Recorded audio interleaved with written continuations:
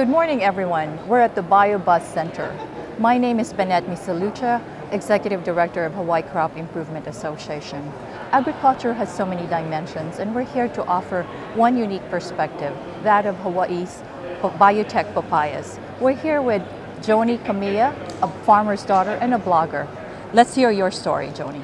So I'm a farmer's daughter, born and raised in Hawaii. My grandfather started farming back in the 50s, and my dad continued the farming after that.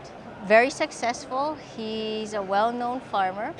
However, back in the 1990s, he was starting to get devastated by the Papaya ringspot virus, and he was on the verge of losing the farm.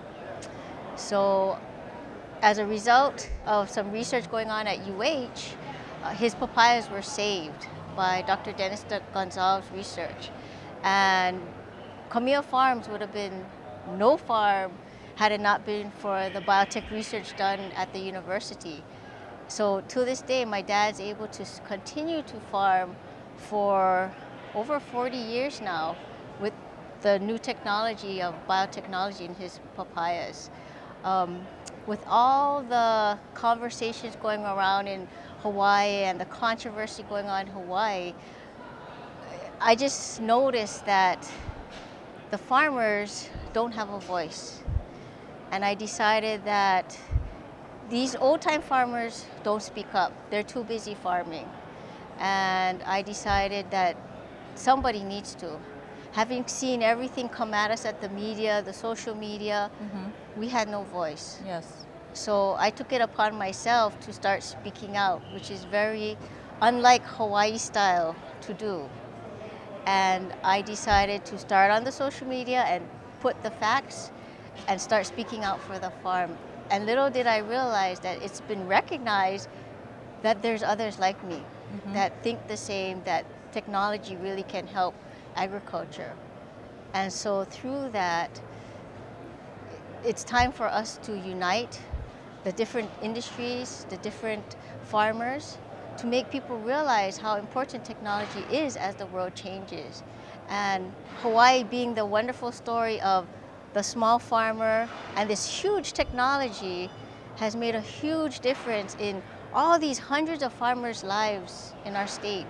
And we need a voice. And you've been a very effective voice. So tell me, Joni, where do you draw that from?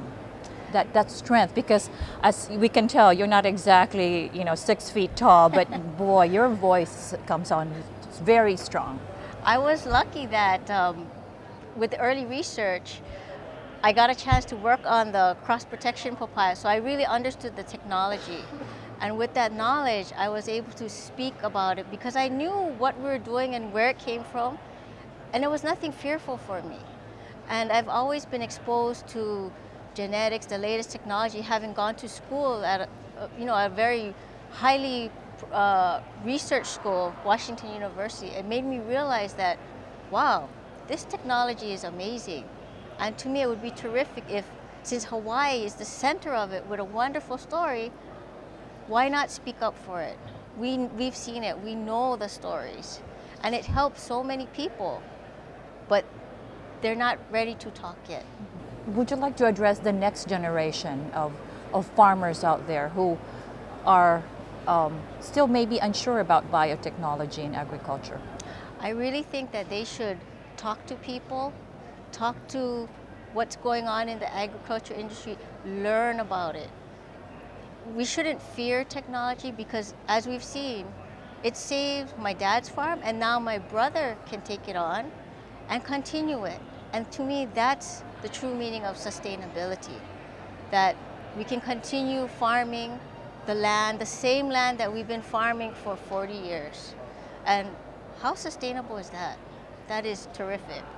Well, that's all the time we have. Thank you very much for joining us here at the BioBus Center. Then remember, the next time you bite into that rainbow papaya, think aloha, think Hawaii.